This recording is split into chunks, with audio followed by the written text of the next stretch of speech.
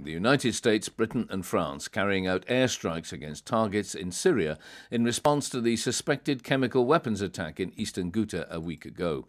Multiple explosions have been heard in Damascus and in the city of Homs. In the statement announcing the attacks, President Donald Trump blamed Iran and Russia for supporting Syria's President Assad and described the Syrian leader as a monster. Last Saturday, the Assad regime again deployed chemical weapons to slaughter innocent civilians, this time in the town of Douma. The evil and the despicable attack left mothers and fathers, infants and children thrashing in pain and gasping for air. These are not the actions of a man, they are crimes of a monster instead. Well, that was President Trump. We can talk now to Danny Makki, a British-born journalist who is based in western Damascus, and presumably you heard quite a few bangs, Danny. Yes, it was quite a shocking moment actually. At around 4:30 in the early hours of this morning here in Damascus, where a number of US-led strikes happened.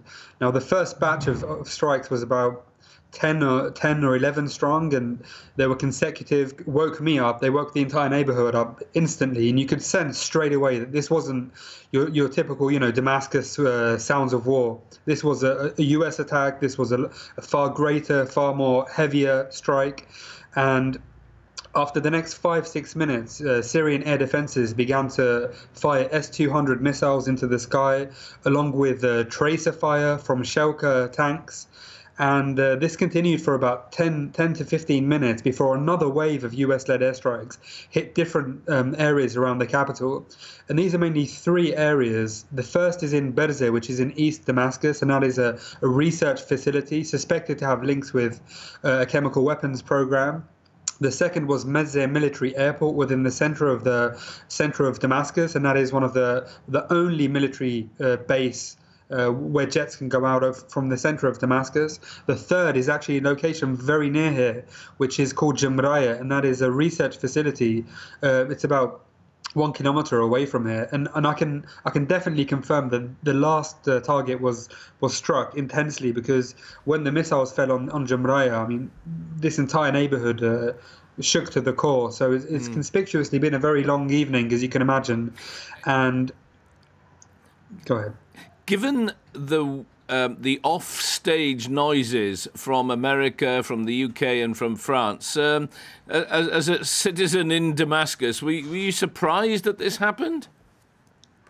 Well, absolutely not. I've been expecting an attack for the last 4 or 5 days since the alleged chemical weapons attack and the international outrage that it has in tandem generated. But I didn't expect the attack to happen today in particular, nor did most of the people in Damascus. So it essentially caught a lot of people here by surprise. I mean, they've been through a war for 7 years, so not a lot of actions can surprise them. But it did, because no one was really expecting this particular timing of the attack to happen. You've got a delegation from the United Nations set to enter Douma today to investigate the alleged chemical weapons use in the site which was targeted.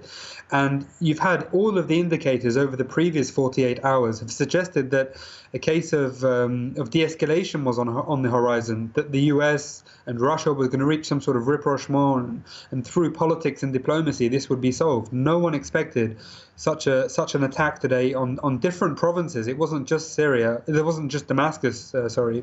Homs was reportedly targeted as well, and Hama, Masyaf. There is a big research center there which was targeted as well. So it seems relatively widespread, but in limited particular military sites. It's not a widespread attack on 5, 6, 7 different sites in Damascus. It's 3 sites within Damascus, main sites which have been struck, 1 in Homs and 1 in Hama, and that's been limited over the previous few hours. Danny, thank you very much. Danny Makki, British-born journalist who's based in western Damascus.